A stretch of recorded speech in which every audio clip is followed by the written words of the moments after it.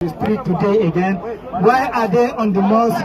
Why are they chanting free Zakzaki? The reason is that we know everybody is fully aware of what happens in December 2015 in Zaria, where the so-called president of Nigeria, under the command of his foreign masters, sent the Nigerian army to the residence of Sheikh Ibrahim Zakzaki, and they launched an attack. They killed more than 1,000 of his followers. They meet him inside a room, they set his house ablaze, they shoot him all over his body, kill 3 of his children before him, and they drag his bleeding body on top of the corpses of his killed children. We are all aware of this.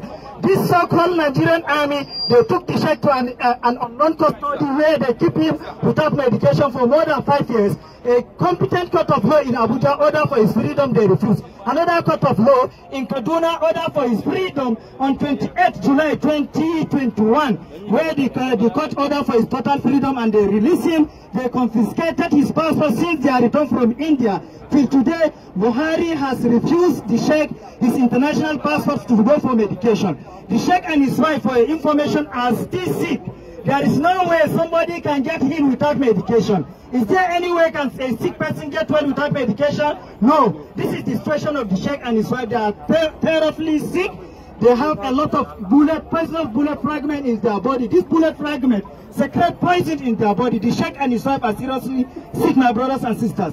And Buhari has refused them their international passport. In fact, recently, he has ordered the Nigerian Immigration Service not to issue them another passport to go for medication. This is the situation, and this is why we are out. Remember, for from July 2018 to date, the Nigerian government, police and army and DSS has killed 79 free Zakzaki protesters here in Abuja. That will not stop us.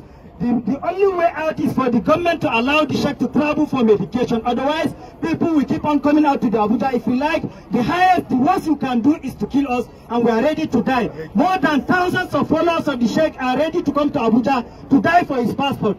That is why we are out, so that people will not be surprised. We are out and will continue coming out until they free him and allow him to go for medication.